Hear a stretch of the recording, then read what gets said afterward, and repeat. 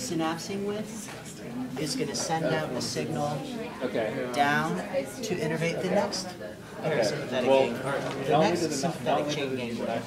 We're going to have another one come up to hit the previous sympathetic chain ganglion. They're all going to get innervated at once. Even if you innervate only one, they're going to innervate each other. So are these going to be bipolar neurons, switches, or just multipolar? You'll see why clearly at the next step. So if you guys could do this stuff for me up neurons. Yeah. Now you have a chain reaction hitting all of the ganglion. I need the answer from there. I'm pretty sure. So the entire sympathetic chain ganglia that goes around the entire spine gets innervated all at once. So this would be your answer for a part. And while they're being innervated all at once, they are also sending out another signal which comes out here and will hit its responsive organs. So it's going to hit other effector organs from that route as well. So that's going to be... See why it's multipolar? Yeah. And multipolar is the most common, right? Multipolar? Is it the most common neuron in the body? Yeah, I believe so. Okay. Yeah, it's going up, it's going down, it's going out. Because what do we get when we go up here? Well, up here we're going to find the next sympathetic chain ganglia. And that's going to innervate up into the next spinal cord, and that's going to have its own connection to the next one. Well, you go down, and you're connecting to the next spinal nerve, which is going to have a connection to the next sympathetic chain ganglia. So they're all arranged in a long chain. That's what it's going to. And that goes all the way around the spine, down and up the other side. Okay. Where does it stop? From on the spine, up here? The side of the neck. It goes all the way up into your neck, and it goes all the way down and around your sacrum. Okay. So it really does hit the entire body all at once. It's like a long U chain. Right. This is innervating this guy, and he's going to send to the next one. He's going to double back and send back to this guy, and he's going to send out to the organs. This guy is coming down, anything is and possible. yeah, he's going to innervate him. He's going to go back and innervate him again. He's going to go down and innervate the next guy. He's going to come out and innervate the effector organs. So you have a massive, widespread, systemic, sympathetic reaction. like gossip in high school too? Yes, it goes everywhere. Everyone hears about it. And all it took to start this entire process was one.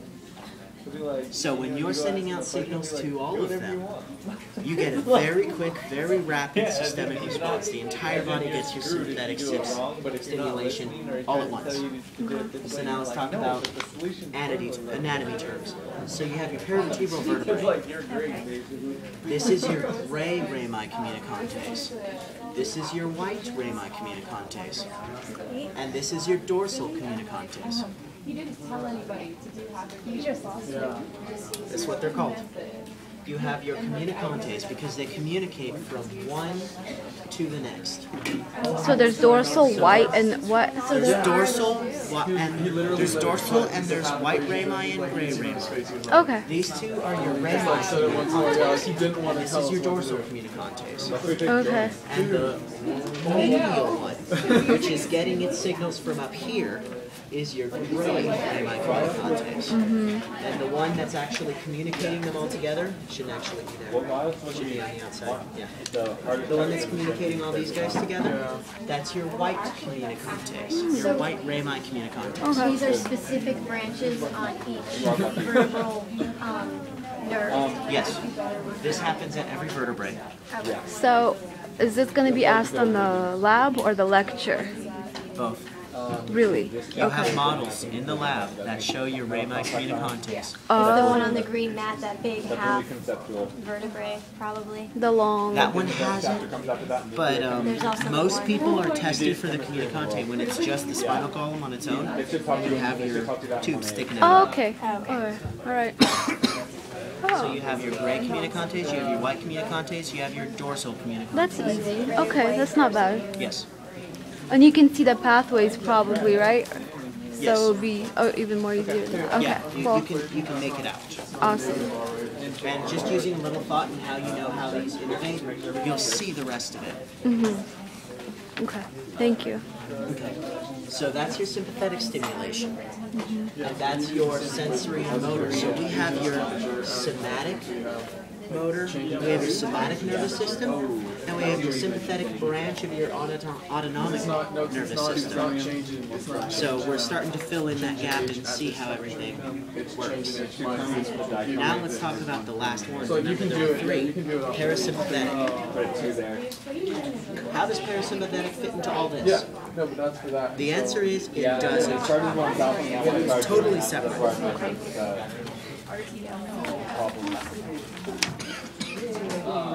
Let's say you have yourself a brain. Oh, so you're saying I have to use two. I used RT line A. Okay.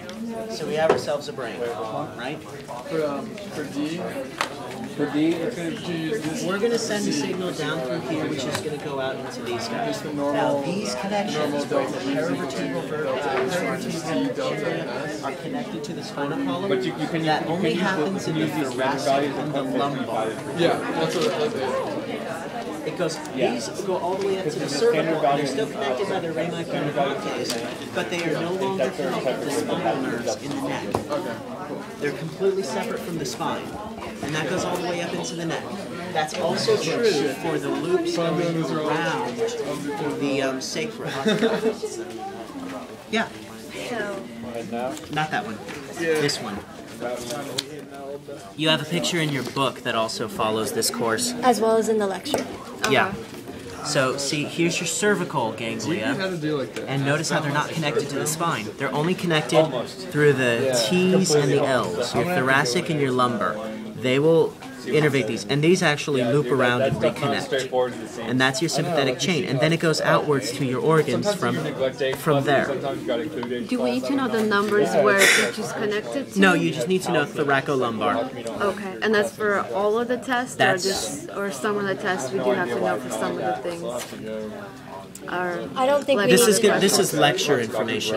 It'll be in your lecture test. He looked right through that. But you really need to know thoracolumbar. That's the hard part. So now let's talk Seriously, the about only way to learn this stuff is just to do it. The way parasympathetic. he teaches, you just have to do We're gonna give ourselves Pretty good at doing like the theory stuff, but then he gets off into lots of tangents. Yeah, you've got close enough. I think after spinal cord, you should have done the That's like autonomic what I figured out, especially with Spinal. CNS. Yeah. He kind of That's jumped definitely through the want to brain maybe like in the want to middle go of that there. aren't through just to see if I can get them right. I was actually thinking about doing that. That's why it's so confusing.